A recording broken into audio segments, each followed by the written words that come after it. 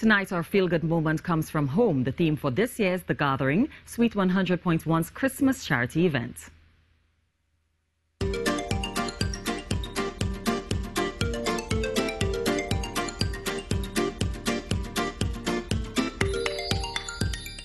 Home, the theme for the 2022 gathering, has resonated with stakeholders here at TTT Limited.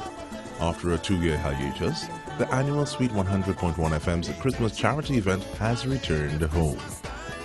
With the focus on the collection drive, the event was even more poignant for those stakeholders who were experiencing it in person for the first time.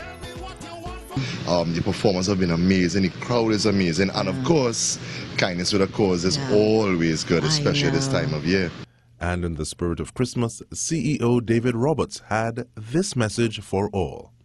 And really to extend best wishes to all of Trinidad and Tobago from us here at TTT Limited, not just on my own behalf, but on behalf of the chairman, Rhonda Francis, and also the entire board of directors, the management team and staff. Just wishing you a happy and holy Christmas and wishing you a bright and prosperous 2023.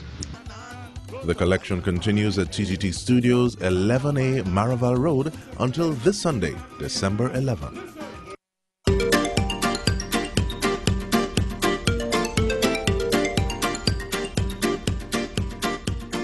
You know, Sweet 100.1 is the place for Christmas here at TTT Media Limited Network. But, you know, aside from the parang that we enjoy from the 23rd of September or so, for the 100 days of Christmas, not 100 days till Christmas, but you see, the gathering is something that's highly anticipated.